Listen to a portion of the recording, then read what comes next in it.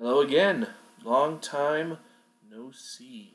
Been going to continue my Genestealer review and discussions on what's been going on. Fortunately, my book has not arrived yet. It is slow going, apparently, for GW, as I understand from my Facebook groups and friends. They haven't received their books yet either.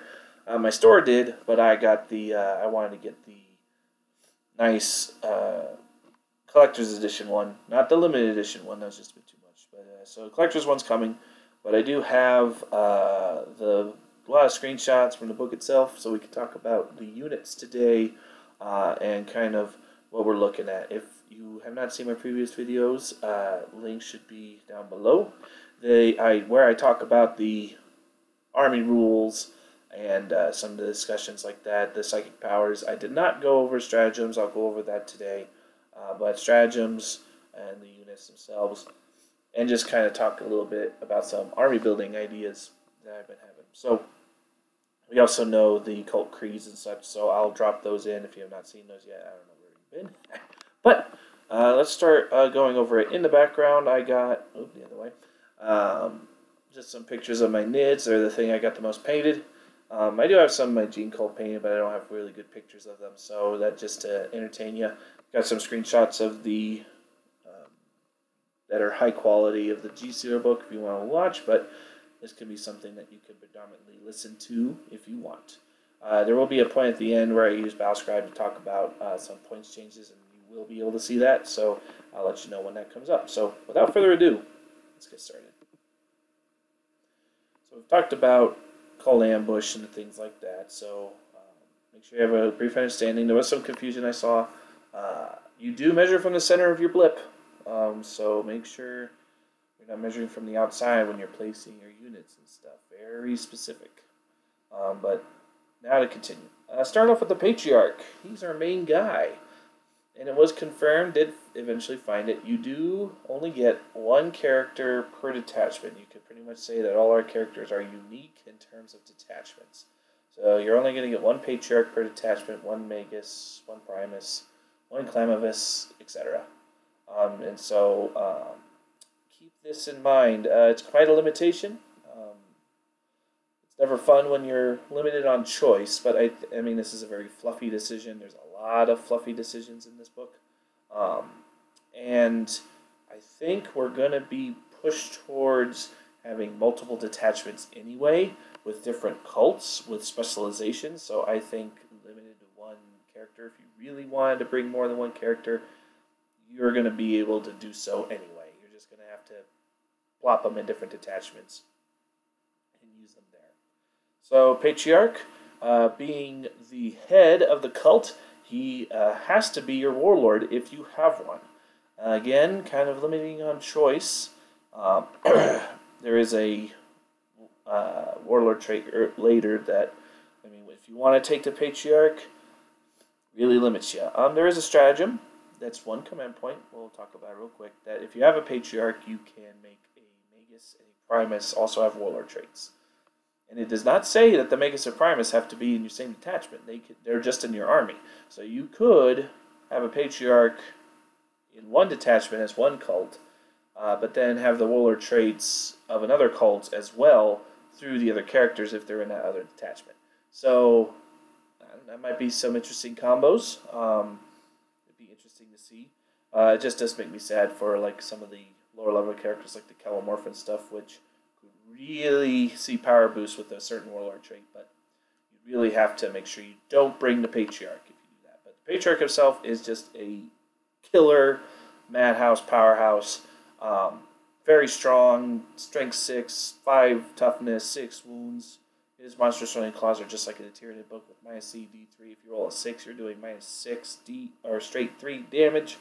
And this guy will tear things apart. And with all our psychic abilities and with a lot of relics Patriarch can take, this guy can get scary very fast. Also keep in mind he gives himself and Genestealers around him a +1 to hit in the fight phase. So even if you're -1 to hit in the fight phase for some reason, he's still hitting on 2s. He also has a mini synapse range with a 6-inch pass morale for your cult and brood brothers. Very, very good. just with potential of screens around him, thanks to the Brood Brothers' unquestioned loyalty ability. Keep in mind also, while Patriarch has Cult Ambush, he does not have unquestioning loyalty. When you read the rule itself, unquestioning loyalty allows that model or that unit to jump in front of the shot to save another character. And this makes sense for him not to have it. He's the head honcho. He's the guy that will never jump in front of a bullet to save anybody. He is the most important thing. Everyone else is going to jump in front of him. So that just makes sense. He can also advance and charge just like a normal Brood Lord from the Genestealer one, and he can take familiars. I think the Crotchling familiar is something that people will take with him, so he gets his +1 to his spell, and knows his additional power. And I'll talk about a little combo with him later. But Patriarch, excellent powerhouse. Keep in mind he is coming in at 125 points now, so he's a fair bit cheaper than what he used to be. Guy used to be insanely expensive. So a good unit overall. Just realize all the requirements of bringing him if you do take him. The Magus, wonderful spellcaster. He is pretty much a company commander. Tough 3, wound 3, or excuse me, wound 4. Tough strength 3 is what I was going for. He has a Force Staff, which is cool. So he can whack some fools if he needs to. He knows 1 power and can deny 1, but he knows 2 from the Broodmind Discipline, so it gives him choice, as well as Smite. And the Broodmind Discipline is like the best spell lore in the whole game, I think. Which is probably necessary with how weak. I say weak like it's flimsy. There's not a lot of toughness. There's no tough 6, 7 models aside from the vehicles, which are going to be rare in this army. So having the spells kind of balances it out. He has Spiritual Leader, which is a really cool ability. The cult units around him can deny psychic powers if they target them. So keep in mind this does not affect the Brood Brothers, but if you have a Neophyte squad around them and they get targeted for a spell, they themselves can deny. If there's just a buff going on or a spell's targeting someone else, that unit can't deny. So make sure you're saving those denies for things that target that specific unit.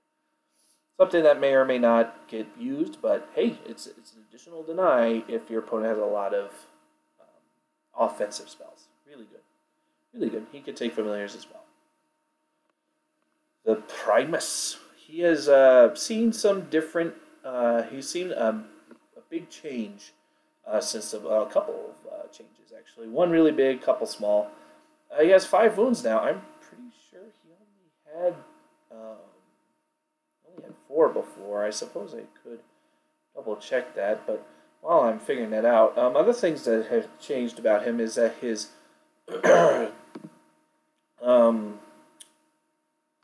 his needle gun now does D3 damage.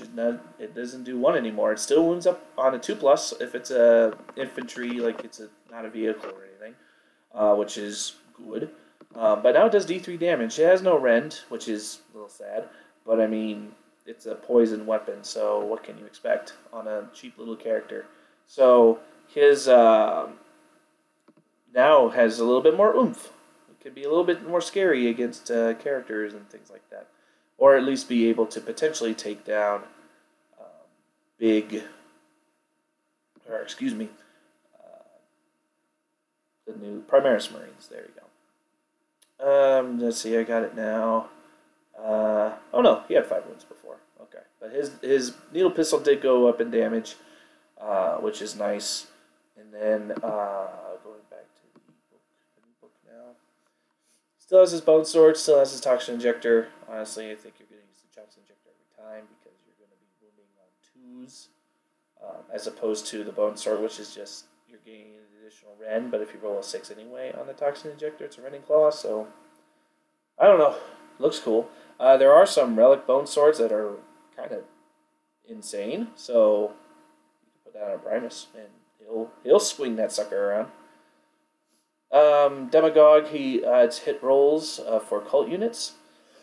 Keep in mind, this buff affects everybody. So this buff is infinitely better than the Prime or Patriarch's one because Patriarch only affects pure strain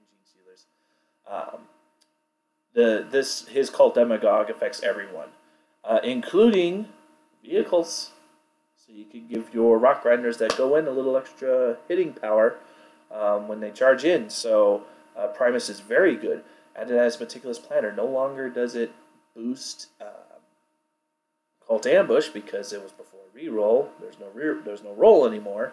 So now this rule has a lot of stipulations. So the first time you set this guy up on the battlefield with supposedly Cult Ambush, or as opposed to this is a setup, anytime he comes out of a vehicle, you can select one enemy unit. That now you can reroll wound rolls of 1 for attacks made by friendly cult units that have the Cult Ambush ability, which is all of them, by the way, while stay within 6 inches of his model when targeting an enemy. So it allows him to come out Cult Ambush or out of a vehicle or something, since it does say setup. I suppose that would be a good FAQ question. Point at somebody and be like, kill that thing, and get reroll wound rolls of 1, as long as you're within the 6 inches of him. Very good. Very good. Alright, moving on to the Icon Ward. He's got a buff too. His stat line is unchanged. The thing that got buffed was his little banner. So now he gives the 6-up Feel No Pain ability to infantry and bikers, since we now have bikers. Makes sense. It does not stack, by the way, so if any Icon Ward. You can reroll the Fail Morale within 6 inches. Cool. That's what it did before. Now Bestial Devotion buffs specifically Aberrants that they can reroll their 1s when they are doing their Bestial Vigor, which is nice. Makes it one of our toughest units even tougher. So if you're bringing a lot of Aberrants, bring the Icon Ward. He comes with the Vigilus thing, so he gains those buffs, and that's a very Aberrant-focused detachment, specialist detachment. So, yeah, can't go wrong with the Icon Ward. He's also one of he is the cheapest HQ, but keep in mind, you can only have 1 of every character, so you can't double up on this for cheap battalions, sadly. And we'll talk about battalions in a little bit. The Abominant. Alright, we knew it had to be coming from the Tooth and Claw book, but he got a nerf. Everyone else has gotten buffed, more or less, as far as I can tell. Abominant got nerfed. Rightly so, I think, sadly. Maybe in a couple ways too many, but we'll see. He went up in points to 105. He was 80 points before, by the way, the most powerful 80 points you've ever seen in your life. He was way too cheap. But then he also has a -1 to hit on his Power Sledgehammer. So now he's hitting on 4s with his Strength 12, minimum 3 damage, -3 weapon. So you can have your Primus around to give him a little boost. There's ways to boost this guy up. I don't think he's now unusable. I mean, he's still like an amazingly strong package that's like that big. He's barely taller than a Termagant, and he's wielding around Strength 12 attacks. So it's like, and that can increase exponentially with powers and such. So he has Bestial Vigor like he did before. Regenerated Health, the Chosen One, so he doubles his hits on hits of 6. And he still has the -1 Psychic Bubble that does not affect Tyranid Psychers. So, I mean, he's in every way the same. He's just now his Power Sledgehammer has a -1 to hit. And he's 25 points more expensive. Probably reasonable. Still good to take. Especially if you're having Aberrants. Even just him alone, I've seen Abominants smash characters out of existence. I saw a guy charging an Armament win. Bye-bye. Yes, that was when he had, no -1 hit, but I mean, it was still like not a good day for Armament. He got crushed. Alright, one of the new ones, one of the new HQs, is Jackal Alphys. She is the one on the bike. So really insane movement, 14 inches, web skill 3, 2 up ballistic skill. That's pretty dang good. Tough 4, be on a bike. But attacks-wise and everything else, she's going to be at range because she's got the sniper rifle. And there is a relic sniper rifle that is absolutely bonkers. We'll talk about that when I get over there. But being on a bike, she's got the -1 to hit, which is awesome. And with the new angle to Genestealer Cult, she can give us a little bit of a shooty army angle with her priority target sighted. Points at an enemy 36 inches away. Add 1 to hit rolls for friendly cult units. And target that unit that are within 6 inches of her. Or if they're bikes, it's 12 inches, that were boosted 12. And you can only target 1 for that phase. So this is a shooting buff. Sweet. And it's all friendly cult units that can be our cult Lehman Russes with their big tanks and be able to hit them on 3s. Keep in mind it's the cult Lehman Russes, not Brood Brothers Lehman Russes. I mean, if it was the Brood Brothers one, then we could have like tank commanders, and that'd be sweet. But oh well. Excuse me. Really good character. She's the next cheapest, so if you're going to go for battalions, it's going to be the icon word plus her. Keep that in mind. That ends the HQ section. Interesting that the Alphys got into the HQ section. Now that I think about it. Acolyte Hybrids. They are the amazing little powerhouses of infinite power that we saw before. Now buffed, now improved. Because before, it used to be 1 could take in every 5 a drill or something. So, or excuse me. Oh no, it did used to be 2. Was that an error in? I don't know. I always thought you could only take 1 for every 5, but I guess you could take up to 2. It says in the index here. Anyways, I guess so. Real quick, I'll check this. Wow.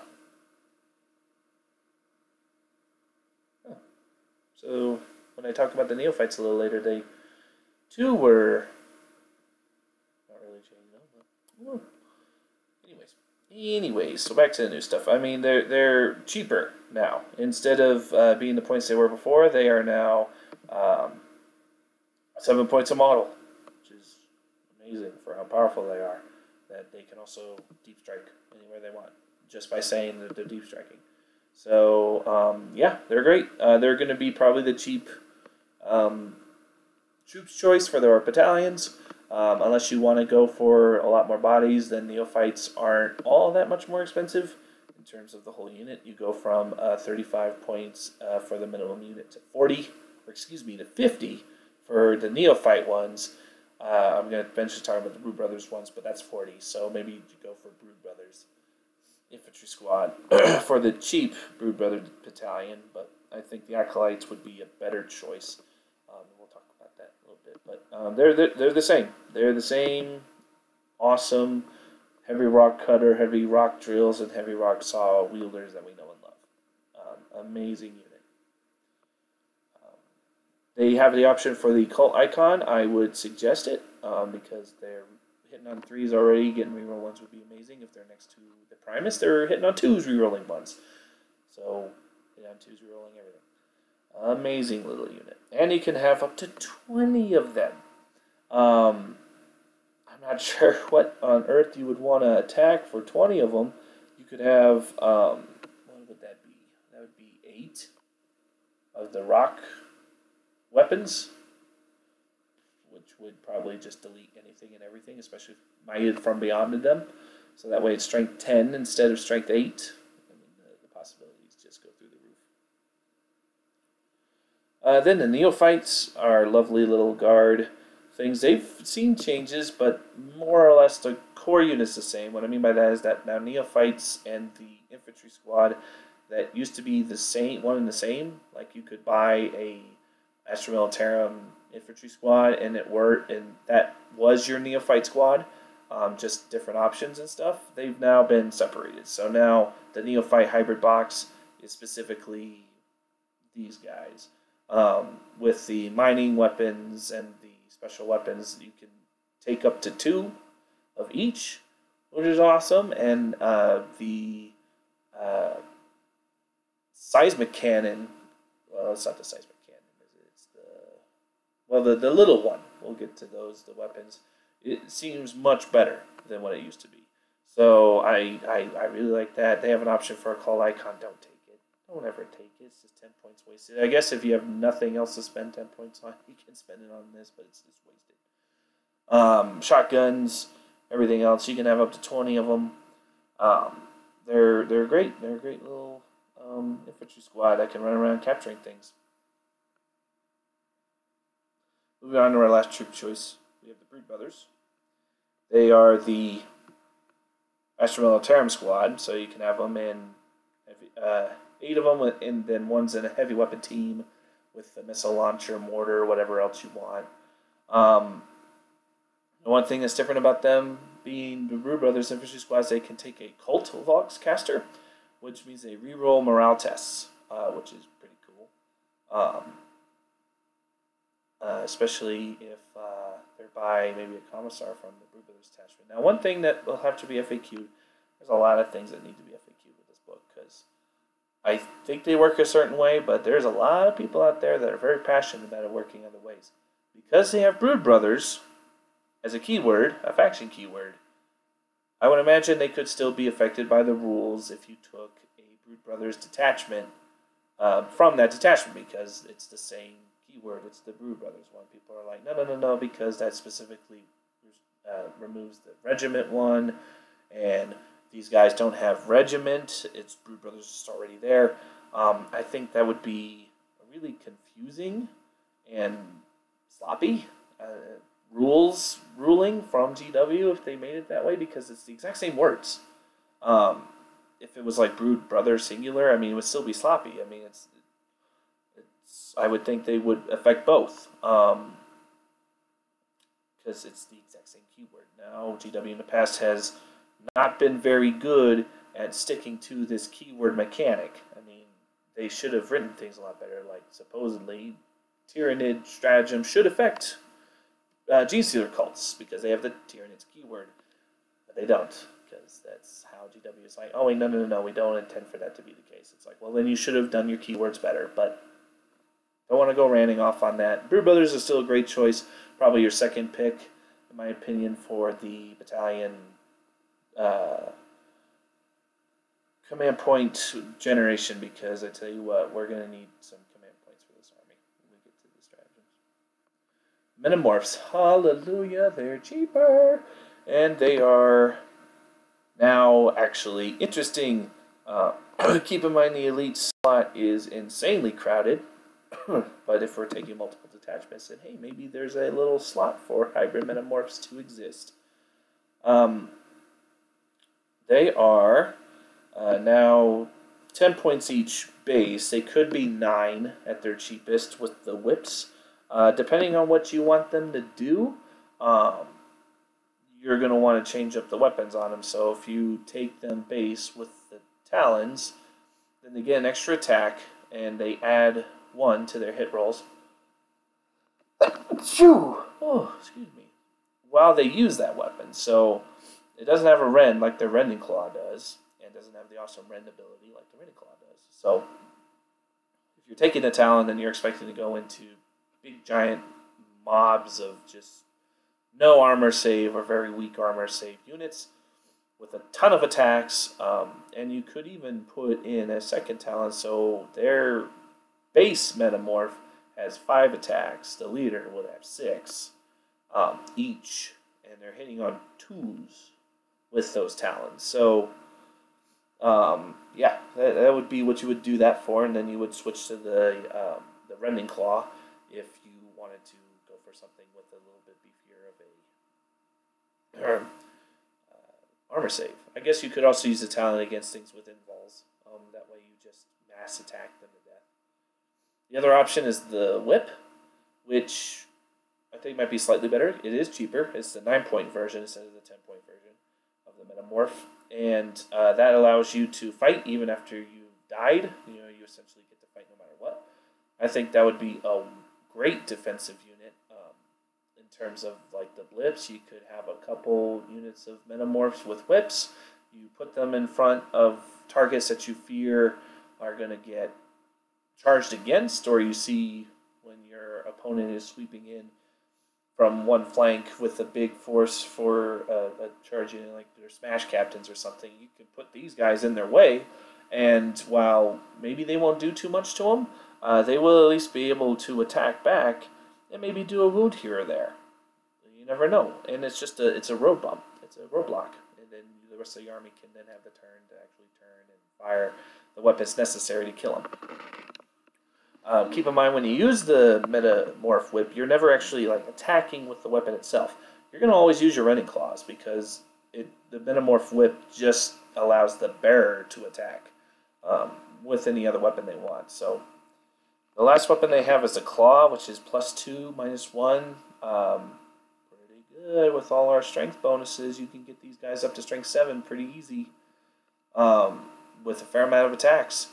It is only 1 damage though, so there are other things that could do this better, like, for example, the same exact kit that makes the Metamorphs, the Acolytes. So I would recommend using Acolytes if you wanted to go, quote-unquote, anti-armor, because the rock weapons are much more effective. These guys can take cult icons too, just as good. Aberrants, they're the same. They're the same from the Tooth and Claw book.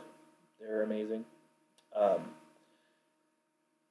Hammer Aberrants are nothing to laugh at with a fair amount of attacks with 3 damage each. I mean, they can erase their strength 10 already with those weapons, -3, 3 damage each. They can go into a big squad of them, can call ambush in, charge in, and delete a tank, do significant damage to a knight. And if there's an abominant nearby, with the potential for exploding 6s to hit, pretty good. They're probably also our most durable unit. Funny enough, being only tough 4 with his 5-up save, you're like, how did that happen? But they're Bestial Vigor, reducing damage by 1, and then they have the 5-up, feel no pain after that. I mean, these guys last forever. So, really good. When it comes to the Hypermorph, the leader of this unit, I always lean towards the heavy improvised weapon as opposed to the hammer, because yeah, you're losing 2 rend and a damage, but you're making double the attacks, and you have 3 attacks base, so it's 6. You go from 3 attacks to 6, and since you're hitting on 4s with the hammer, now you're hitting on 3s with 6 attacks. I think that's just a lot better. I mean, you could put the hammer on there. I think the hammer is potentially cheaper. Let me see.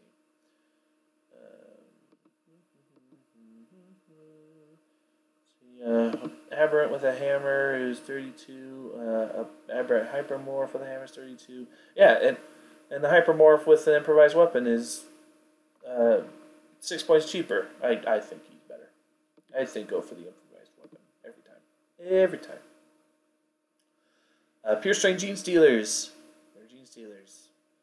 They're pretty much the exact same from the Tyranid book. The only thing is they can't take poison sacks, but there is actually a stratagem that gives them a rule for poison sacks, but you're never going to use it. So, yeah, they're good. Keep in mind, they do not, sadly, benefit from the Cult Creed abilities. There is a passage in the Cult Creed that says, Genestealer keyword, do not benefit from these creeds. Keep in mind that affects the Patriarch as well, so no Strength 5, 2+ to their advance rolls Genestealers. No 4-up infall Genestealers. I know, but they're still good. I mean, they're essentially the exact same the way they were before, and people were using them as bombs before. You know, it's called ambush in a group of 20 of them and charge them in and delete basically anything you want. So they're good. They're good. Still in the elite section, I told you the elite section is just chock full of options now, and so multiple detachments to bring multiple elites. Probably going to be what we have to do. The Clamavus. He is one of the new characters. I got one. I got the Jackal 2, just to say. I got the Nexus Jackal and the Clamavus characters for this He's a little guy with the speakers. Um, Amazing model. He adds a 1-2 charge in advance rolls if they're within 6 of them. I think that's completely necessary if you would tend to cult ambush in underground a lot to get that 9 inches away. He also adds 1 leadership. Cool. Necessary for a certain mental onslaught bomb that I've been planning. He also has a scrambler array, which forces reinforcements that cannot be set up 12 inches away from him.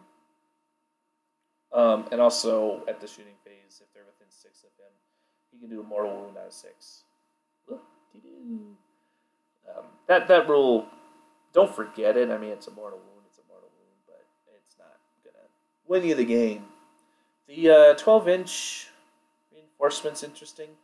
Couple things I noticed. I wasn't playing a game with Gene Colt last Friday. I was playing a game with Tyranids against Necrons, and he brought like an all Catan shard list. So he told me he was going to do it. I let him do it. I wanted to see what would happen, and guess what happened? I got mortal wounded to death. But one thing that was interesting is that his those abilities, the Catan shard abilities, happen at the end of the movement phase, after reinforcements have arrived, which is the exact same wording that our blips have. So the question is, well, does one happen before the other? Do we reveal all our units and then they do their Catan shard abilities, or can they not do their Catan shard abilities the first turn and we just keep our blips hidden? If they go first, this would be a they go first situation. Or is it an alternation? Big differences in tactical choices depending on which one that is. So I intend to have that be another one. There's going to be a lengthy email to GWFAQ from me personally with all sorts of questions. Hopefully they all get answered. It's going to be a big FAQ for Jesus and Cults of the Start here. But Climavis, awesome unit. I think a must-have just to get that little boost for the underground ambushes. And potentially a great defensive unit as well with his 12-inch bubble of preventing reinforcement. The Locust, he is the bodyguard guy. Yeah, he seems pretty good. He's got the unquestioning bodyguard. He's also got unquestioning loyalty. You're going to use the unquestioning bodyguard ability every time. But keep in mind, other units can also jump in front for him. So you can, if your opponent's like, I'll just kill the bodyguard real quick, you can be a little bit annoying by having some neophytes jump in front of him. But the unquestioning bodyguard lets him protect his friendly characters within 3 of him. It's a really small bubble on a 2+. I guess real quick, was unquestioning loyalty 3 inches? Yeah, it was. Okay, so it's all the same. You gotta be right on top of each other. Okay.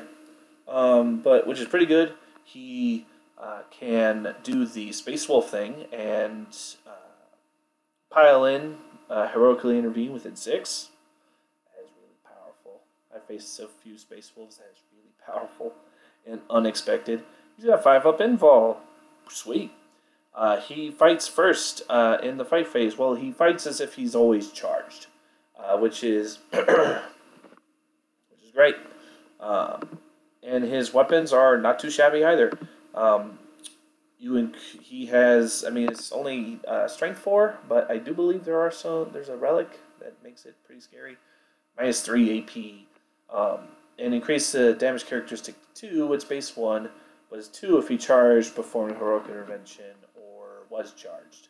So he's a nasty little bugger. He also has the Neurotromal Rod, which subtracts 1 from leadership. Again, this could be a component of the Mental Onslaught Bomb, but you have to be within 6 inches to do that. So I don't think it's going to be the most reliable thing, but it's there. So that way, if you're in combat in a sea and you have someone with Mental Onslaught, you're going to be increasing your odds to just kill a lot of things with it, thanks to him.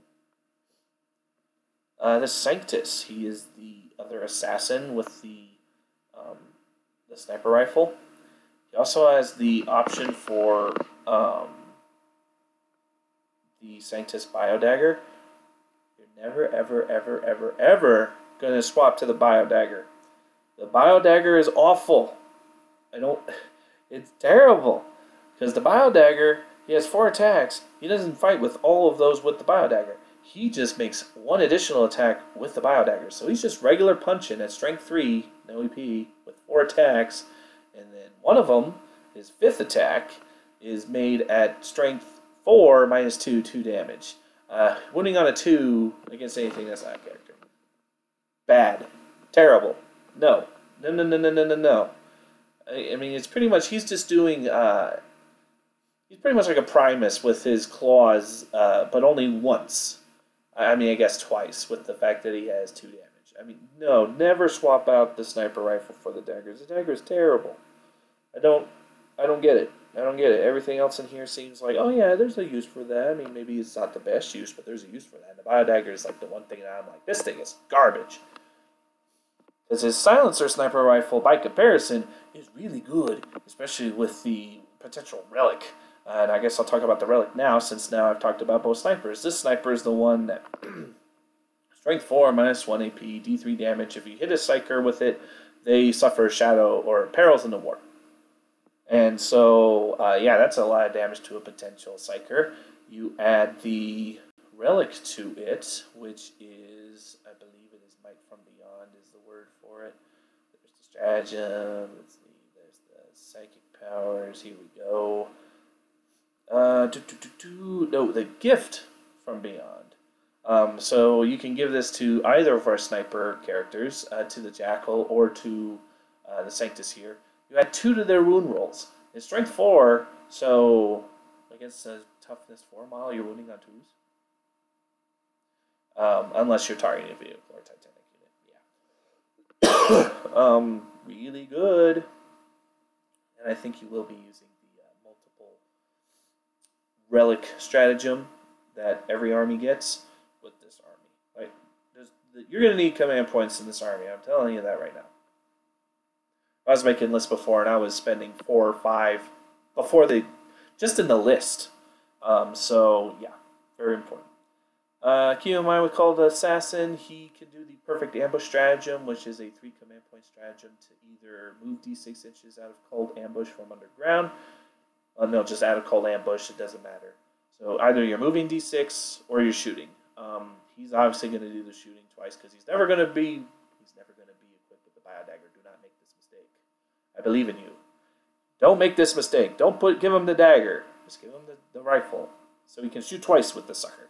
And if he's the one with the relic sniper, then he's winning things on 2-ups. And if it's psychers that he's targeting, pretty good. He's got 2-up plus save. He adds 2 to his saves for being cover. And he's got the familiar next to him, which he takes away the benefit of cover from other things. So he's a good little character. Not that expensive points-wise. The Sanctus is, where'd he go? 60 points. And that is, I'm guessing, with his rifle. Yeah, so 55 points if you give him the Bio Dagger, but you're not. Just spend the 5 points and give him the rifle.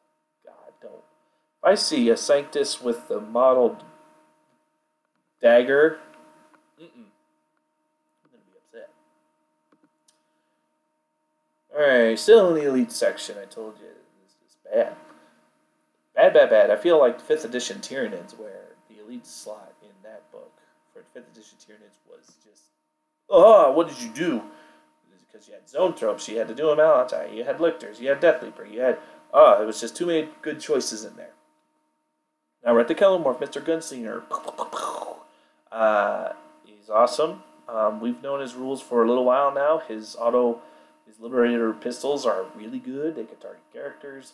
Strength 4, minus 1, 2 damage. There's a Warlord trait to make them 3 damage a pop, which is just insane. There's also a Relic pistol, so he can have one of them that does 3 damage base, so that one's pretty good.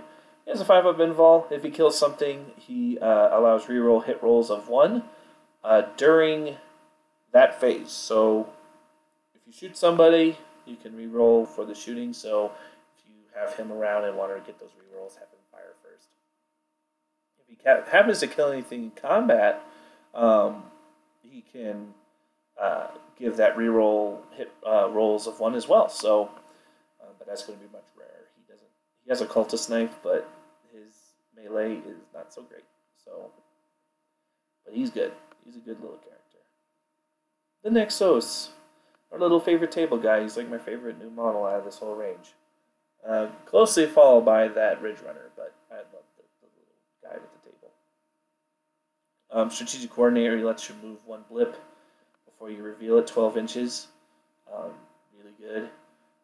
In addition, if your army's battle-forged, he is the one that lets us recoup command points. Can't express enough how necessary this probably is going to be, because there's so many stratagems that we're going to want to use, and already some at the beginning of the game, and so we're going to want to try and recoup as many command points as we can. It's on a 6 for him, but if you have a Primus, then when you spend a command point, it's recouped on a 5. If you have a Clamavis, then when your opponent spends 1, then you recoup that on a 5. So I imagine if you bring in Nexos, you're going to have a Primus and a Clamavis in your army somewhere. Keep in mind, they have to be in the same detachment, because this does specify the cult bracket in front of each of these guys. So they all need to be part of the same cult. You can't put these characters into different detachments and get the same buff. That is a very important note.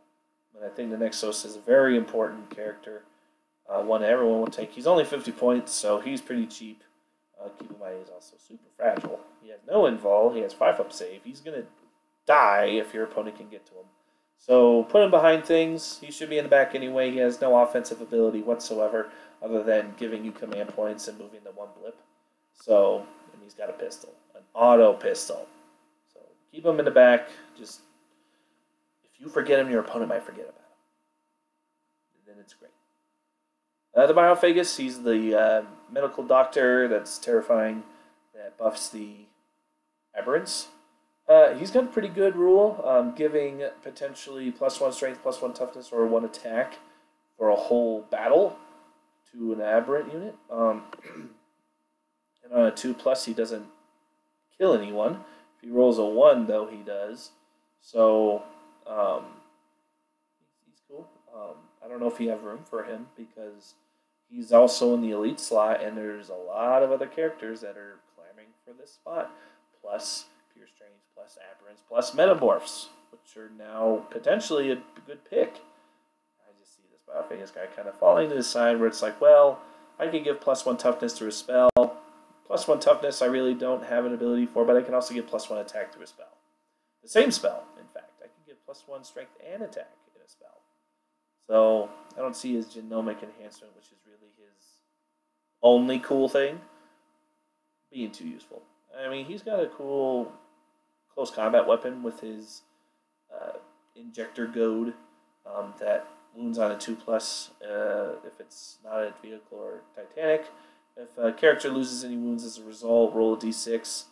If you beat the model's wound characteristic, they suffer d3 mortals. So, I mean, he might hurt a character, but other characters that are going to face him are going to punch him to death immediately. He has no invul. He has a 5-up save, tough 3, 4 wounds. He's going to get squashed by anyone else. Finally, we're out of the elite section. We're in fast attack, which is a much leaner section, thank goodness. Because elites is tough, man. It is tough. But you have the Achilles Ridge Runners, the new buggies. They're cool. They're tough 5, strength 5, 8 wounds, 4-up save. They have, at base loadout, they are 84 points. Not bad. I believe they can't be taken in squadrons, which is a little unfortunate. But they can call ambush. They can scout vehicle. Now, keep in mind, I do believe that because scout vehicle happens at the first battle round, but before the first turn, which would be before you would reveal, you would have to put your Ridge Runners just on the board if you want them to scout vehicle forward. If you don't, then you can call ambush them. But if you want to scout vehicle forward, you have to just regularly deploy them. They have pretty good weapons. I mean, the heavy mining laser is pretty good. You can put it on there, scout vehicle forward. into a advantageous position. You're still hitting on 4s because technically, if you stayed still in the next movement phase, you didn't move, which is how Scout works. Check the camera here. Yep, we're all good. That's a pretty good one. You have the heavy mortar, which is strike 5 -1, 1 damage. You don't have to target things that are within line of sight. Maybe. I don't know. How many points is that if you swap over to the... if you start with the mining laser, if you swap over to the mortar is... Oh, the mortar is the super cheap option. Gotcha. So if you just go with the mortar, it's 67 points for a Ridge Runner, as opposed to 85 with the heavy mining laser. So, up to you. It's not a bad mortar. It's a heavy D6 though, so it's a little rough. One shot, essentially. 1 D6 roll. Are you confident you're going to get the 6 with a 5? Then there's the missile launcher. It's a missile launcher. It's a regular guardsman or space marine frag crack missile launcher. And you only have one of them, so you're not firing 3 missiles. You're not, with the crack missiles, you're not firing 3 of them, you're firing 1. His flare launch is pretty good with the rugged construction rule on a 6, ignoring wounds. And once per battle, start a move phase if you have a lot of bikes within 6 inches of them. This is one that's going to have to be FAQ because it's saying that unit moves an additional 6 inches if it advances this phase. No dice rolls required. Does that mean you just don't roll the advance, you just get 6 inches? Or does that mean you roll for the advance and you get 6 inches? Which one is it, GW? Not quite clear. I from how I read it, I think you get the D6 of the advance plus this 6, but I might be wrong. That one could go either way. I really don't know. The Survey Auger adds, or excuse me, that's the other one. This prevents cover saves from being taken. This is probably pretty good with the mortar, so that way you can just drive this around and shoot out the things that are on objectives. Then the spotter adds 6 inches to the range. Weapons are pretty far range already. I mean, the heavy mining laser is the shortest range thing with 36 inches, as well as the heavy stubber, but the heavy mortar and the missile launcher are 48 inches, so I don't know if you need the spotter or not. I don't know, maybe you do. Adeline Jackals, the bikes, the fun bikes that make our Astro Militarum friends so jealous. They are interesting. You could say that they are guardsmen on jump packs because they move 14 inches. They are -1 to hit, which is their most defensive thing, and they just move very fast. They're toughness 4, 5-up save, no windfall of any kind. So if your opponent decides to kill them, they can kill them. You can have a really large squad of these guys. I mean, well, I say that, but oh no, yeah, you can have a rather large squad of these guys because you could have 15, if I'm counting this right, because you have, let's see, it starts with 4 bikes, you can include an additional 4 or additional 8, so that's 12 bikes, and for every 4, you can have the ATV. Okay, so yeah, you could have a squad of 15 of these guys with 3 of the quads and 12 bikers. And there's a lot of really good stratagems with these guys. One lets you, if you are specifically a cult, the Rusted Blade cult, you can ambush in, throw, attack, and then move again, which is really good. The loadout for these guys, I imagine people are going to gravitate towards because each biker can take 2 weapons off a list. The shotgun and the demolition charge is probably what people are going to do because everything else is kind of a close combat weapon or that is really bad. Now, one thing that really drives me nuts about this unit, they have an improvised weapon, much like the Aberrants do, but this improvised weapon is useless. Like, utterly useless. It's strength user, AP 0-1 damage. It's the same as a punch. Like, why does this exist? And if you look at the points cost for this improvised weapon, I believe it's 0 points. So it's like, what's the point? Let's see, ranged weapons. I want melee weapons, improvised weapon. Yeah, it's 0 points. Why does this exist? I guess this is the other thing. The Sanctus is Bio Dagger, and then this improved weapon on the Jackal, or improvised weapon on the Jackals. It's useless. Why does this exist? It's hilarious, but it's like, no, GW didn't need to waste the ink printing that.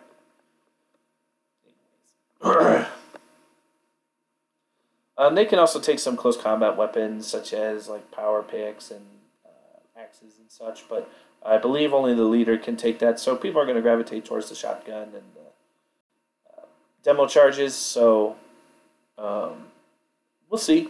They're pretty fragile, but they can move almost anywhere they want, so these are pretty good objective claimers.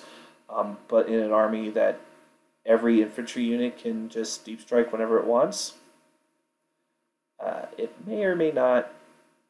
We may or may not see these guys a lot. We'll see. We shall see. And then we have the Cult Armored Sentinels and the Scout Sentinels. I'm just going to go past them because they're exact same from the Astra Militarum book. They're exact same from the Index. They did not change. They might have gone down in points or up in points. I don't know. I never used them. But they are exactly the same as they were before, effective-wise. So I'm just going to leave them be. Keep in mind, they do have Genestealer cults as a keyword, and they are Brood Brothers. They are not cult. They don't have the cult keyword brackets. Next is the cult Leman Russ. Same thing from the Sentinels I was just talking about. He has Genestealer cult keyword as a faction, but he does not have the cult rule itself. He has Brood Brothers, so he is not going to get any cult creeds. He is not going to get any buffs from auras that only affect cult, which is unfortunate. Actually, wait, I think I made a mistake then earlier, because in the... Right, Jackal Office only improves cult units. So, so much for giving the cult Leman Russes a little boost. I mean, they're Leman Russ. They're good. They can be bad. I mean, they're only hitting on 4s, so you're probably only going to put the battle cannon on this thing. It's does not have every weapon option available from the Astra Militarum book. You get the battle cannon, the Eradicator, Nova Cannon, the Exterminator autocannon, and the Vanquisher battle cannon. Oh, and Plasma Cannon. You get 5 options. You do not get like the Gatling gun or anything else cool like that. It's a cool choice. It's probably the best anti-tank, anti-armor model in the cult book.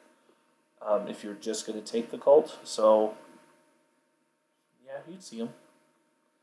But not much else to say. Brood Brothers Heavy Weapon Squad. They're a heavy weapon squad from the Astra Militarum one. They're also Brood Brother. They can call to ambush. They have unquestioning loyalty. Wait a second. Hold the phone.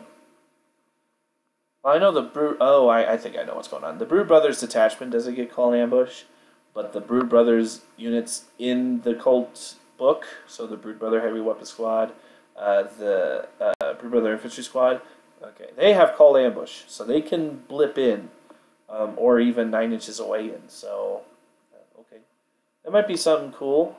Let's see, going back to, oops, too far, the Brood Brothers Heavy Weapon Squad, what could you put if you were to call ambush in a heavy weapons team? What sort of weapons could you put them on? Let's see. Heavy weapons, autocannon, heavy bolter, las cannon, missile launcher, mortars. Put in heavy bolters in the range. I don't know, maybe. Oh. But you're going to probably see these guys if you're going to go competitive here. Just to segue into that before I move on, is they're going to be used to get the cheap brigades, because these guys are by far the cheapest heavy support choice. So thank you, GW, for putting them in here, because otherwise everything else in the heavy support slot was rather expensive. It was a vehicle of some kind, so thank you. The Goliath Rock Grinder, like my favorite unit of all time. Stat wise, the same. Keep in mind his weapons are all heavy, and he does not have a ignore -1 to hit. So make sure you're keeping that in mind. So he's going to be hit on 5s most of the time, which is a bit unfortunate. But he can't call ambush, which means he can blip in. He can't like show up 9 inches away. Only infantry can do that. He has the record construction rule. The seismic cannon, I think, got quite a bit buffed because now it seems pretty dang good. With the long wave being heavy 6, 4, -1, 2 damage each. And then the short wave is 12-inch range, heavy 3, 8 strength, -2, 3 damage. That's kind of a scary gun. And keep in mind, if you roll him down to 6, the AP becomes -4. So pretty good. But I think the clearance incinerator is still probably the best gun. It's the most expensive gun, but it auto hits, so you can move around as much as you want and not worry about the -1 to hit. Then, of course, the heavy mining laser is the same mining laser from the Ridge Runner. It's kind of a baby's las cannon, because the las cannon is heavy 1, but D6 damage, -3 AP, while the mining laser is heavy D3, D6 damage as well, but its range is shorter. It's 36-inch range as opposed to 48. So, I mean, a really good weapon, but I think you're going to probably see those on the Ridge Runner, so that way they can move into position that they want with their scout ability and then fire, while the Goliath Rock Grinder would have to move into position afterwards, and so you're -1 to hit. So, we'll see. You can give them the cash of demo charges, which is nice. I mean, they're a great little extra punch because they're still as good as they used to be. Strength 8, -3, D3 damage each. You do have to have a unit still inside of it to throw them. And they do specify you exclude models with a ballistic skill of 0, so you're not going to have Genestealers in there chucking grenades. You'll have neophytes or something in there chucking grenades. Pretty good. You have the truck itself. Truck is the truck. He's, I believe, a fair bit cheaper now. Let's see, the truck is now 72 points, so it's a 1 point cheaper than a Cult Chimera, but also keep in mind that the Goliath truck is the Cult dedicated transport, while the Cult Chimera is the Brood Brother transport. You cannot just swap between them like you used to anymore. The Goliath truck's the only thing that can carry Cult infantry units, and the Cult Chimera is the only thing that will be able to take Brood Brothers infantry units just from inside this book. So that's very important to know. The twin autocannon, I think got better because it's heavy 4 now. I mean, am I crazy? I might be. I've been wrong before with like the neophytes and the acolytes earlier. Let's see, Goliath truck. Go back.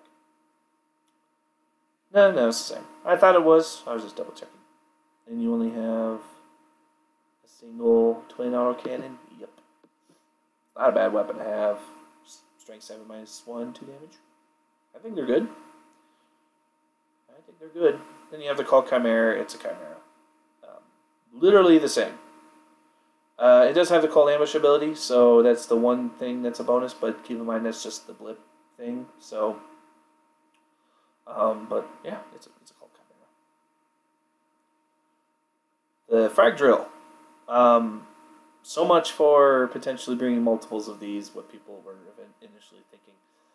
Everything about this model only affects itself. So people were thinking because there is a kind of cumulative ability to do more of the drill damage that, oh, I could just have multiple on the field and quickly trim it to the ground and then get the effects I want. No, you can't do that. Each drill only affects itself. It's 75 points for a drill, which is, in my opinion, let's see, no, I need to scroll down here. Oops, that's too far.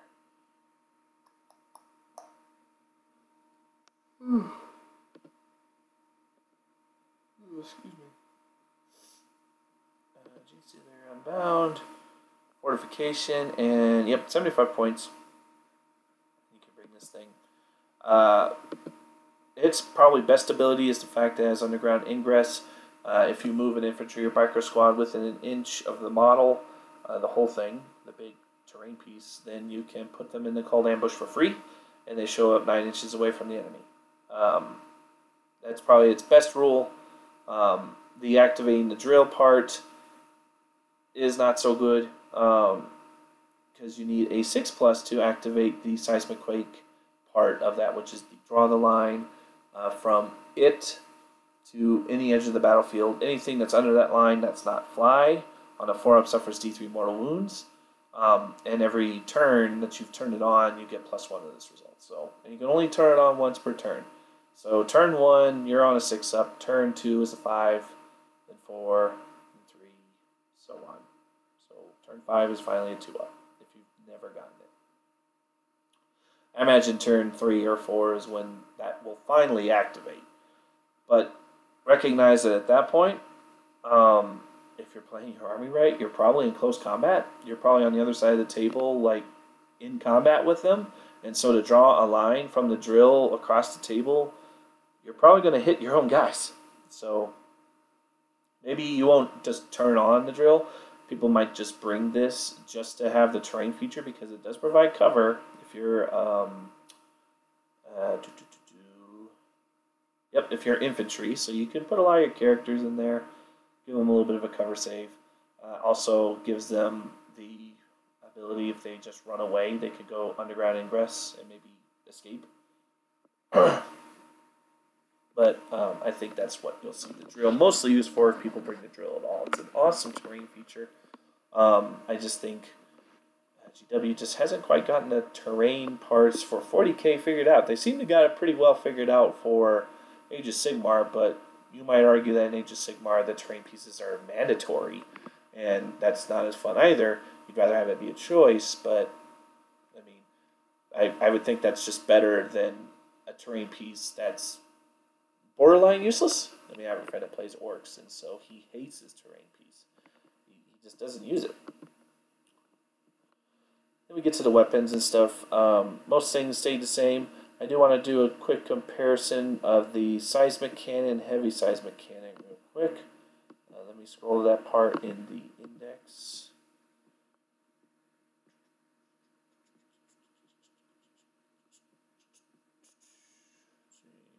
Stuff, drone stuff, Tyranid stuff. Here we go. So the heavy seismic cannon used to be... Okay. Oh, yeah, it was buffed because it was heavy 4 and heavy 2 before. Now it's heavy 6 and heavy 3. So it's got additional shots, and I believe it's much cheaper. And then you look at the seismic cannon, which is one the neophytes are hauling around. I mean, it's currently heavy 6, heavy 3, and it used to be... It's the wrong one. Here we go. Heavy 4, heavy 2. So more hits. Also looks like, let's see, 3 damage, 1 and 6, man. Oh no, the rest of the stats the same, so it's just more shots. And I believe it's cheaper, so that's good. That's nice. So now I'm just going to scroll down to the stratagems very quickly, kind of go over the ones that I'm most interested in. Clandestine goals, it's a cool one. You keep your tactical objectives hidden. Can be quite useful, especially for ones that are a recurring one. So like you have to do a objective for 2 turns. If you're hanging out by an objective, your opponent might be able to figure out what you're doing and want to clear you out of there, but it's just going to be much easier to defend objective 2 when your opponent doesn't know you have to. If they don't know about it. So that's a nice one. If you happen to be playing with tactical objectives, that's just a nice little one. And honestly, it's just one command point to make them secret for the whole mission. So, worth it. Lurk in the Shadows. This one I totally misunderstood. This one essentially turns an infantry squad character or infantry unit into a character, unless they're the closest thing to target. So if you have a massive unit that's screened by maybe smaller units, and you don't want that massive unit to get just blasted off the board if they didn't make their charge. If they happen to be in cover, this is a great 2 command points to spend to protect them. They came from below. This is the one that lets you select 3 of your blips, put them underground. I think you might want to plan around doing that every time, so that way your opponent just doesn't put everything on the board as blips, then use this and do your 3 units to go underground, so that way they don't know during their deployment or their initial setup what's going on. So I think that one's pretty good. I mean, it's only 1 command point, so it's pretty good. Brood Coven. This was the one I mentioned earlier with if you bring a Patriarch as your warlord, you use this, then you can select a Magus and a Primus from your army to generate warlord traits for them. Realize that they're only treated as warlords for the purposes of the trait. So killing them does not give Slay the Warlord, which is nice. I like that one. I plan to spend that one a lot. A Devoted Crew. Keep in mind this will affect the Cult Leman Rush, because Cult Leman Rushes do have Genestealer Cult keyword. This does not have the Cult Bracket keyword, this just has the Genestealer Cult's vehicle keyword. And this lets you treat the vehicle as if it's at its top wound bracket, which is nice. It's 1 CP. Can't complain. A Monstrous Vigor, Aberrants. You add 1 to their Bestial Vigor. So 4 up, 4 up, Ignore, Feel, and Pain. I like it. It's good. I mean, it's 2 command points. It's a little expensive, but it's good. Meticulous Uprising, 1 command point. You add up to 3 blip marker, or excuse me, no, this is the other one. You can move before you reveal your ambush markers, 3 of the markers up to 12 inches, so it's pretty much the Nexus ability times 3.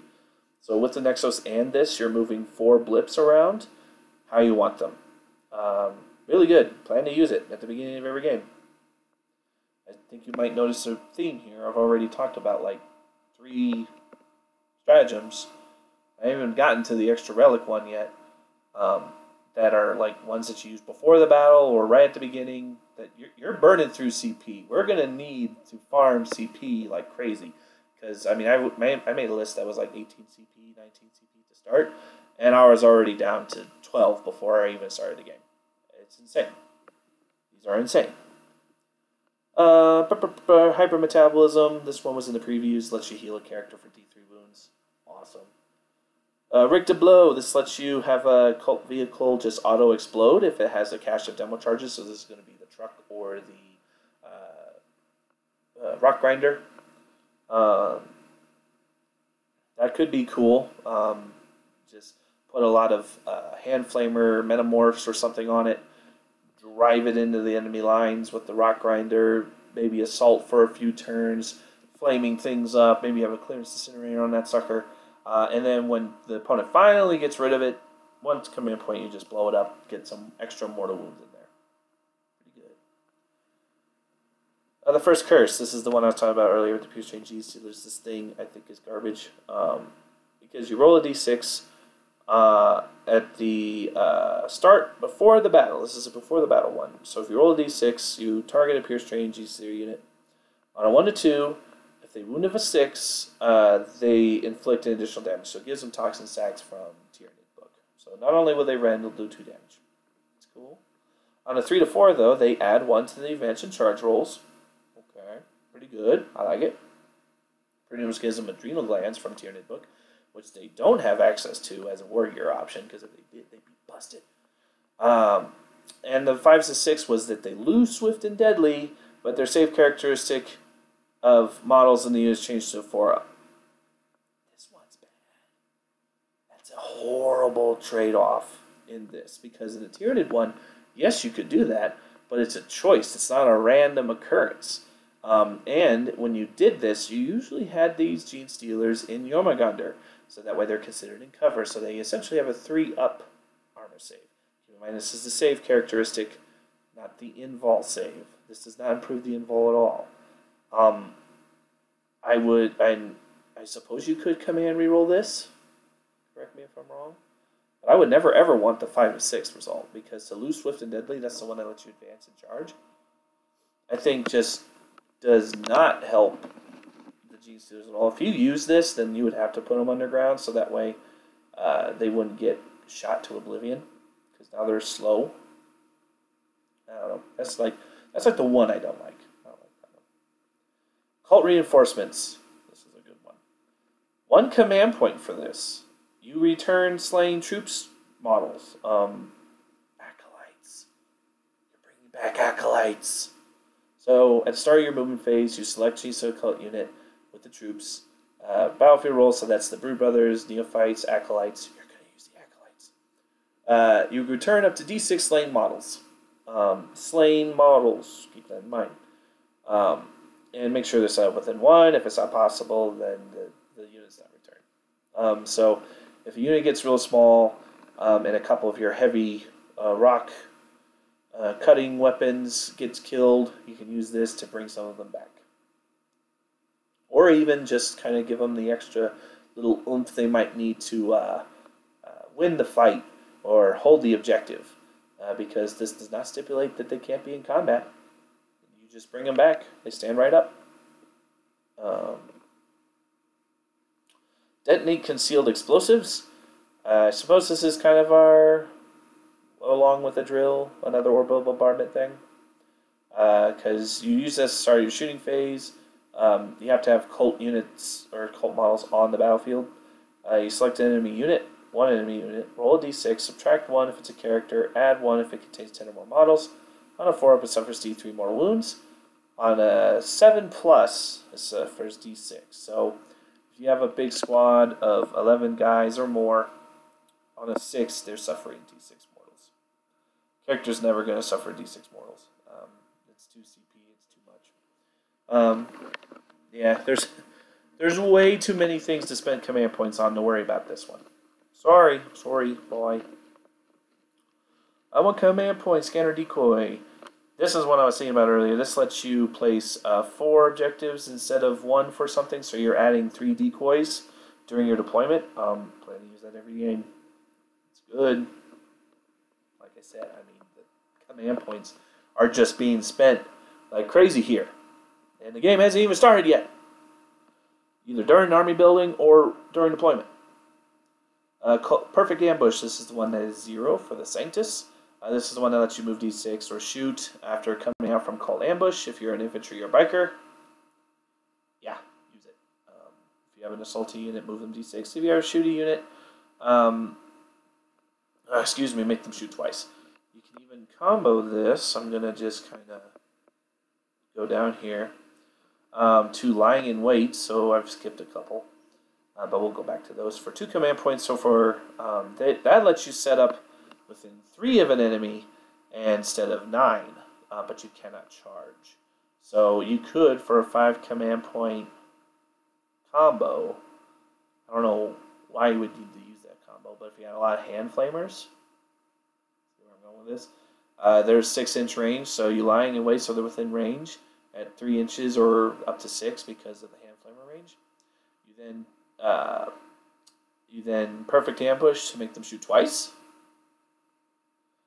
All that chaff in the way, the lines in front of the Bane Blade of infantrymen, gone. Like, they're gone. So, that'd be useful. 5 command points is a lot, though. It's a lot. But it's a cool combo, potential combo. Telepathic summons. This is our add a unit. You roll 3d6, comparing the power rating. Then you can add that unit to the army. 9 inches from any enemy models. So a cult ambushes in. You target a cult psyker to do this. They cannot manifest any psychic powers after that. Essentially, it becomes their psychic power for 2 command points. This will require the points to be paid for beforehand, or at least set aside. So, but it's a great little tool if you want to have the ability to bring whatever you might need. It's real good. Return to the Shadows. This thing's the same as it was before. 1 command point. As long as you're 3 inches away from the enemy, you can remove that unit off the table, and they're in cold ambush again. It's good. Almost through. Extra explosives. 1 command point. Use this stratagem before Genestealer cult unit from your selected unit. Shoot or fire Overwatch. Up to 10 models can fire their grenades. Keep in mind the demolition charges are now grenade. I believe they were assault before. They were. This is kind of a big nerf because before you could just take massive squads of demo charge guys. I mean, you weren't bringing them before because of being one use only, but now only one model can use them, and they're one use only. So this extra explosives is a good combo with the bikes later, where you could have 10 of them throw their demo charges on something and nuke it down, which is pretty good. Grandsire's Gifts, this is the extra relic one. I imagine we'll use this. Plan Generations in the Making. This is our Agents of Vex. Counter a stratagem. You have to have Cold Forearmed Emperor for this. That's the +1 to advance and +1 to charge. Cult Creed. I think people are giving a lot of flack to that one. I think that one's it's okay. It's not terrible. It's good. And plus with this stratagem, everyone's going to have someone of that. And keep in mind, you can only use it if you have a Cold Forearmed Emperor unit on the battlefield. So if you're only bringing like one from an auxiliary, actually, didn't they specify in the FAQ that if you have the auxiliary, you can't use their stratagem? I don't remember. But if that's the case, that's really risky doing that. But you roll a d6, on a 1, your opponent's stratagems resolve as normal, and you spend 3 command points for nothing. 2 through 5, you negate theirs, but they get their command points back. And on a 6, the stratagem is negated, and they lose their CP. So guess what? You're going to keep your command reroll just in case. You're going to use that for this when you roll that one. Because you spending 3 for nothing is bad. Of course, spending 4 and rolling the 1 again is even worse. But you have to take that chance.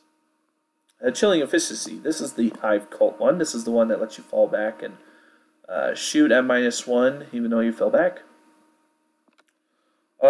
It's similar to a Tau one that lets you add 1 to hit rolls for attacks made by cult units if you do any kind of wounds to a unit from previous shooting attack. So, and that's for that's for the rest of the turn. So if you can wound something at the very start, then everyone else gets a +1 to hit. For Hive Cult, it gets a +1 to hit against that. So pretty good. Very shooty. If you wanted to go a shooty army with Genestealer Cult, you're going to do the Hive Cult. Overthrow the Oppressors. This lets you get exploding attacks on 6s for the Bladed Cog units.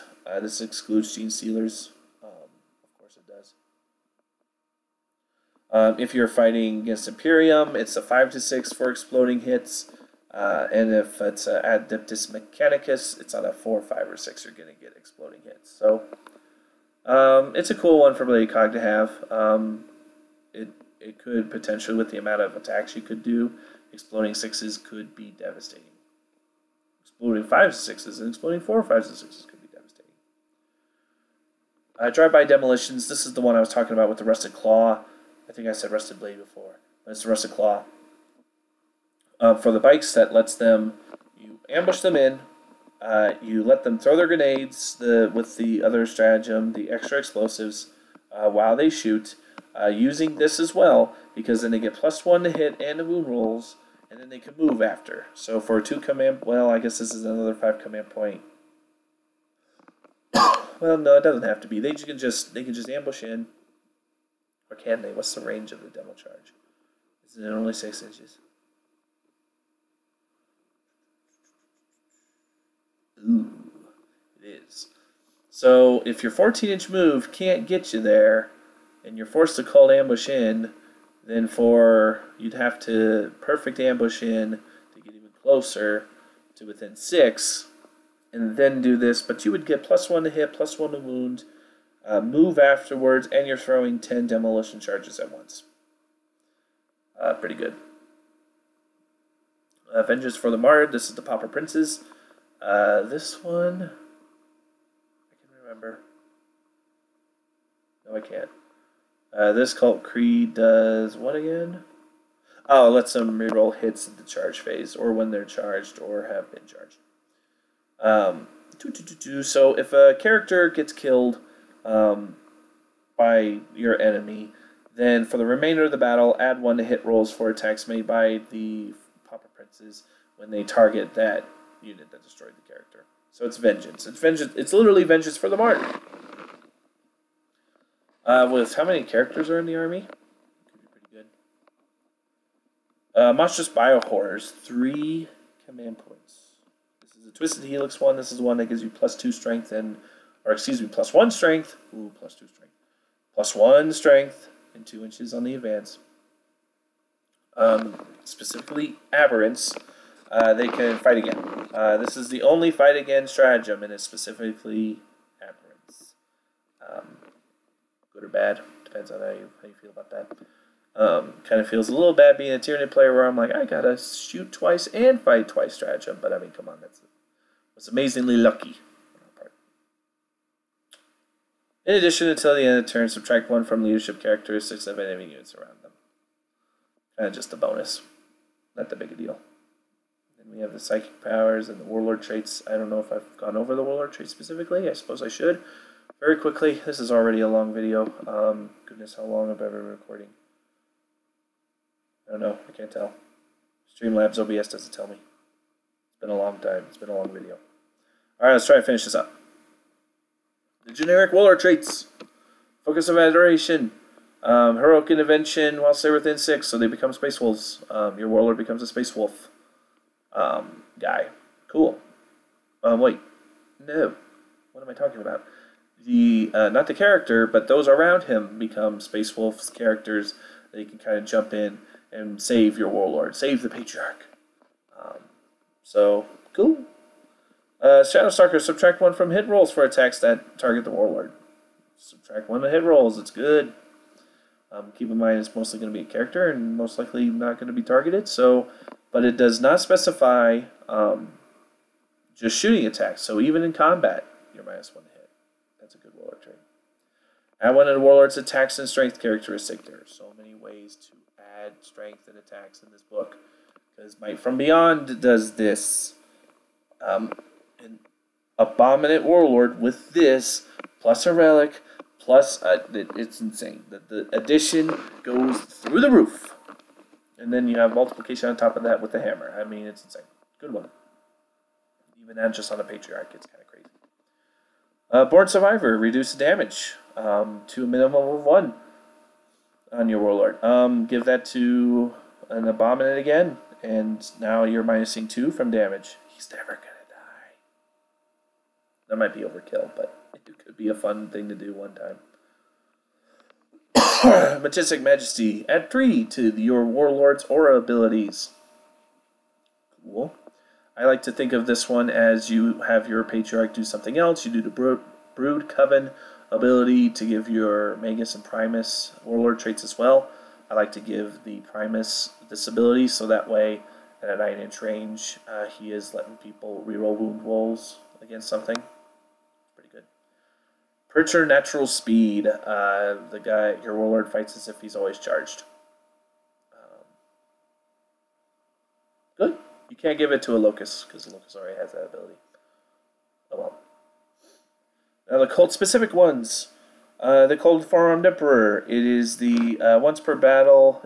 If your warlord's on the battlefield, you can reroll 1 hit roll, wound roll, or saving throw made by a friendly cult unit anywhere on the battlefield. That's a once per battle reroll, though. In addition, at the very beginning of the battle, roll a d3, add that many command points. Cool.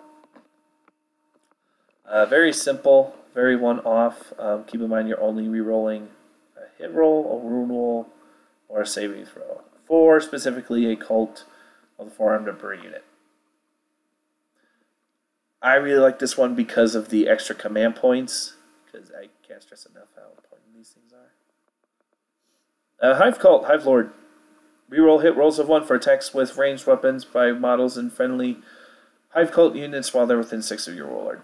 Like I said, Hive Cult are the shooting ones. Bladed Cog, single-minded obsession. After deployment, but before the first battle round, you select one enemy unit. You can reroll rune rolls for attacks by the Bladed Cog units while they're within 6 inches. So you're rerolling rune rolls. Very similar to the Hive Lord, where instead of rerolling ones to hit, you're rerolling wound rolls of a specific unit. So that's probably a pretty good one if you know you're going to face a knight or some really big, scary thing that's like the half of their army. So you could be like, that guy.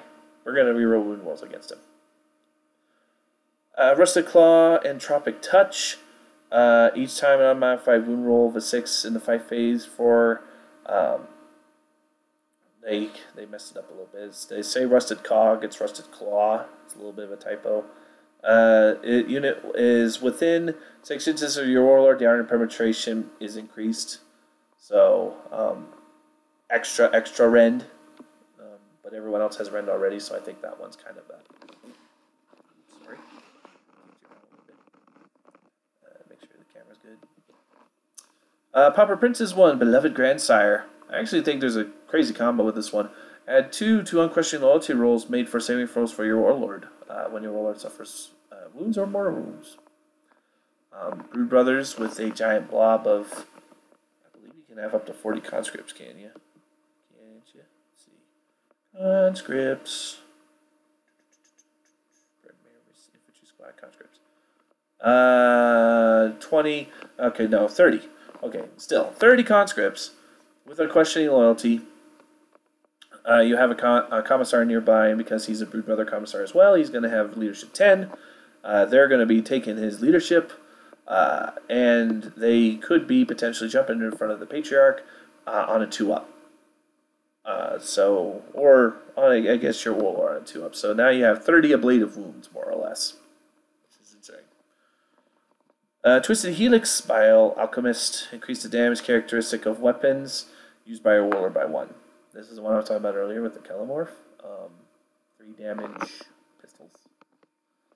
Pretty good. 6-shot pistols that get additional hits when he hits on 2-ups. Yeah, that one's going to happen eventually. All right, last thing to talk about with second to last thing to talk about with some final notes on army building at the end. Icon of Cult Ascendant, this is the relics section now. This relic's for the icon word only. Add 1 strength characteristic for friendly called infantry units within 6 inches of the bearer. Again, adding more strength. You can go absolutely bananas with the adding 1 to strength, and then on rock saws or the hammers for the aberrants on that ×2 strength. Oh man, their strength's going to go through the roof. You're easily you can wound knights on 2s if you really wanted to, easily, and that's crazy.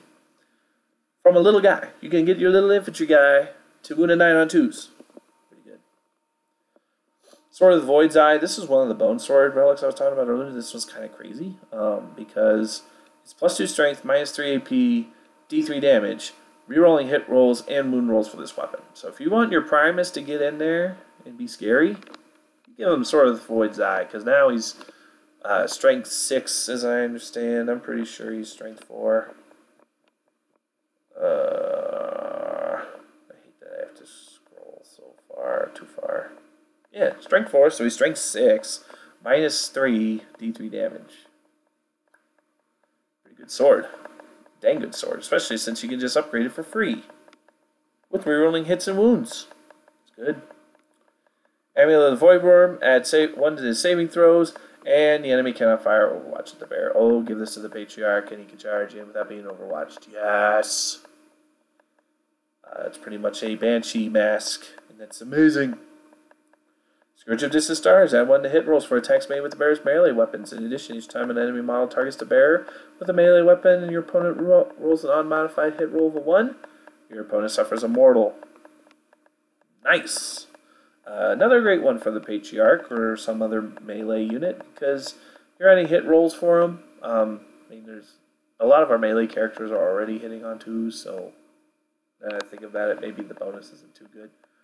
But it's a nice defensive buff where if they have a -1 hit or something, it's like, haha, I have the Scourge of Distant Stars. I'm actually not at a minus. I'm still hitting you on 2s. But then they can hurt themselves if they roll an automatic hit roll of 1. So, it's good. Pressure's Bane. This is the Relic Auto Pistol or Liberator Auto Stub I was talking about earlier that you're probably going to give to the Kellermorph. It is Pistol 3, Strength 4, -2, 2 damage. Can target characters and reroll rules. So this is a great little gun just to give to your Kellermorph if you want to give him just a little bit more power to kill the character or seriously wound the character, while maybe another gun can shoot just one little guardsman or something and kill him. That way you give the rerolls of 1. Dagger of Swift Sacrifice. This is for the Cultist Knife or the Sanctus Bio Dagger. And this replaces that. Strength user, -2, 2 damage. Each time it fights, it's 1 additional attack. Wounds on a 2+. If it's a character, it suffers D3 mortal wounds after... but it's not slain. So if a character loses any wounds to this, it can suffer D3 mortals on top of that. Never taking the Bio Dagger. Never take the Sanctus Bio Dagger. The relic for his sniper rifle is so much better. Then you have a Crotching. Oh, hello, 7th edition relic. Oh, how I've missed you. You give it as a familiar. You upgrade a familiar. Follows all the rules as a familiar. It knows 1 additional psychic power. And can add 1 to psychic tests. I plan to give this to my Patriarch when I'm doing the Mental Onslaught Bomb, because I want to make sure my Mental Onslaught goes off. So a +1 to psychic test is necessary. Keep in mind, you know 1 additional psychic power. You cannot manifest an additional psychic power. So the big bonus here is a +1 to a psychic test. Gift from Beyond. This is the sniper rifle buff for either the Jackal or the Silencer. You're adding 2 to room rolls. Amazing. Sword of the Four-Armed Emperor. This is another Bone Sword or the Locust Blade buff. So swap it out. It's Strength user, -3 AP, 1 damage each time a bear fights. You can make 4 additional attacks with this weapon. 4. I think when you looked at because the other one, the Locust's blades. Do 2 damage if they have been charged, or heroically intervened. And because it's 2 damage, the spike of damage is greater on that initially, but then it tapers off immediately if he has to fight again in a second phase after he has not been charged or anything, because then he goes down to 1 damage and his damage just drops off. So it spikes hard at the beginning, then drops off. This lets you have damage that's just consistent because you're making a ton of additional attacks, but all of it's at 1 damage. So it just depends on what you want to do. And because this is a Bone Sword ability, I would just swap over to the Void's Eye one, because that one's just insane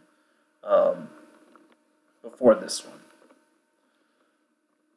Volkor's Talisman. So by the way, those swords were Cult of the Four-Armed Emperor only.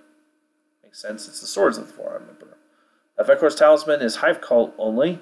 Reroll hit rolls for attacks made with the bear's melee weapons when targeting enemy characters. In addition, each time you roll a wound roll of a 6 with the bear's melee weapons, that attack inflicts 1 mortal wound, as long as it's not a vehicle or titanium. Interesting, the Hive Cult have everything else as shooty, and this is a close combat relic. So I think there's a lot of other relics that are just generic that are better. But still good. Mortal wounds, can't complain. Mark of the Claw of Messiah. Bladed Cog only. Bear has a 4-up invul. In addition, each time the model finishes a charge move, select 1 enemy unit within 1 inch and roll a d6. On 2-up, that model suffers a mortal wound. Keep in mind the Bladed Cog improves your invul by 1. So if you get the Cult Creed and you have this, then you're at a 3-up invul. Abominate with a 3-up invul. With potentially the -1 to damage. He is never dying. Ever! They could fire a volcano cannon at this thing, and it wouldn't die. He wouldn't die. Well, that might not be true, but you get the idea. You can make him the toughest thing on the table. He's only like that big. And the additional mortal wound when you charge in on a 2-up is nice. Now we have a Rusted Claw Magus relic, the Metallophagic Phagic, really? Metallophagic Stave. Blah, blah, blah, blah. +2 strength, -5 AP, D3 damage. Each time you roll a wound, roll of a 4 for an attack made with this weapon against a vehicle, the target suffers a mortal wound. If it's a roll of a 6, it suffers D3 mortal wounds. Hey, finally something that's anti-vehicle. A Magus Staff. What do you know? I mean, -5 AP, +2 strength, so it's strength 5. You're going to be wounding a vehicle on 5s, if not worse. Well, no, mostly on 5s. Unless it's a toughness 10 vehicle, which I don't think there is one. So you're wounding on 5s, but you're doing D3 damage, and on a wound of a 4-up, you're doing a mortal wound anyway. If it's a 6, it's okay, nice. Reliquary of Saint Tendark. Ugh. Getting tired here. Pauper Princes, we're almost done. Pauper Princes 1, friendly Pauper Princes units automatically pass morale, so you get a little 6-inch synapse bubble. In addition, roll a d6 every time a friendly Pauper unit, infantry, or biker model is destroyed. Before removing the model, it's on a 4-up, it gets to shoot or make a single attack with its melee weapon again. So it's like the Primaris Ancient with his banner. Nice. I could get behind that one. It looks sort of prime specimen. Okay, this one's insane. Twisted Helix model only. Increase the attack's toughness and wounds characteristic of the bearer by 1.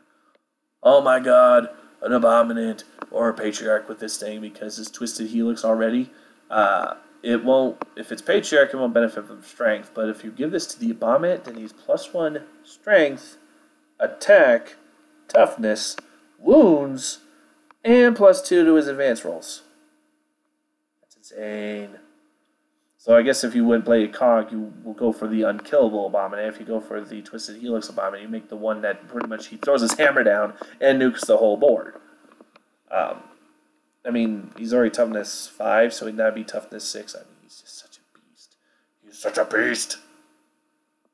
That wraps things up for the model-by-model thing.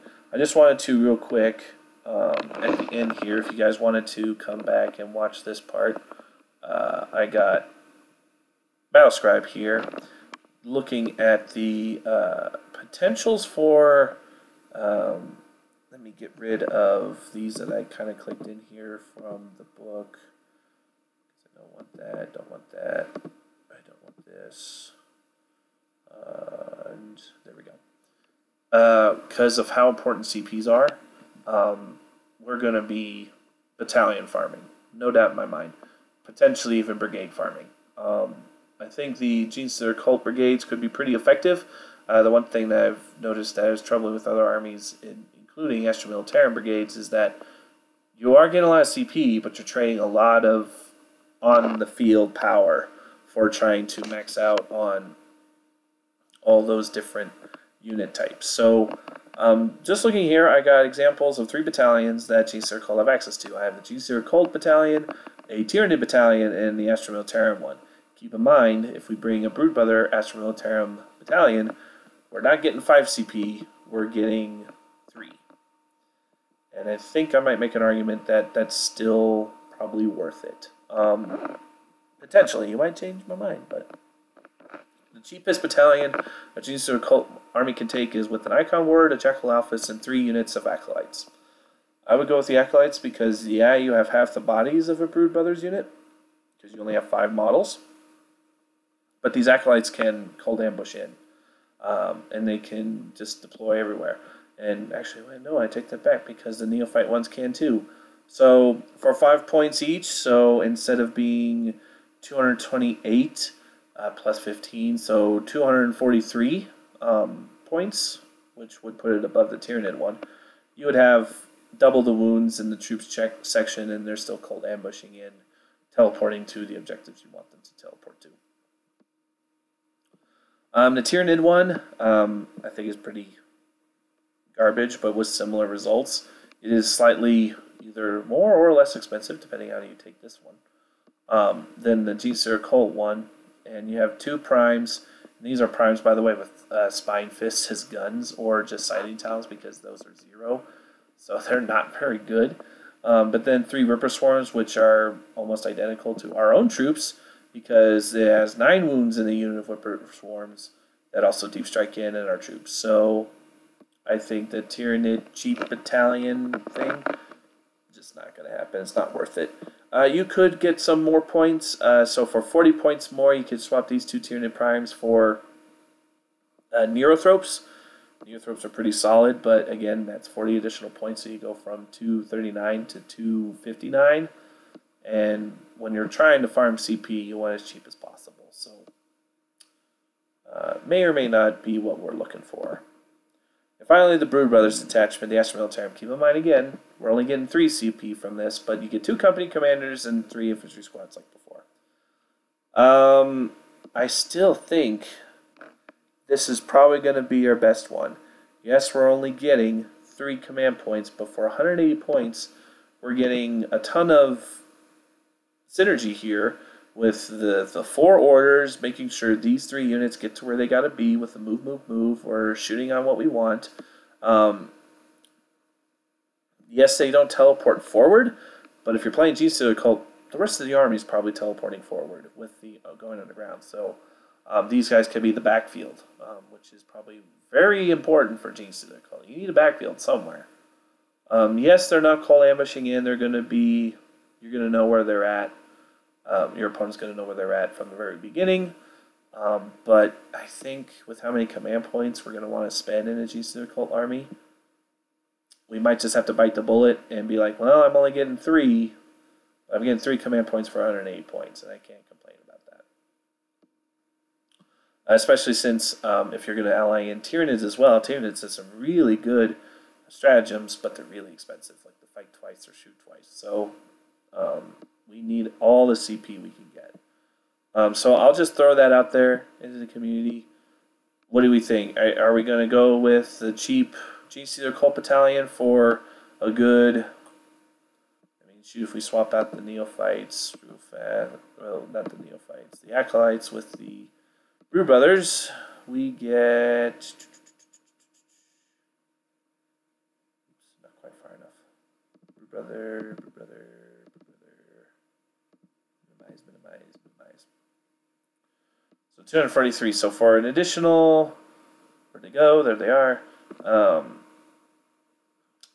3, 4, 2. For additional 63 points, we get a little less synergy. Well, I mean, the Jackalophus can give a +1 to the shooting for the infantry squad if they stay close to her, and she's pretty mobile. But teleporting forward infantry squads as opposed to infantry squads that stay in the backfield and defend our posts. But you get 2 CP on top of that for an additional 63 points. Not quite sure if it's worth it.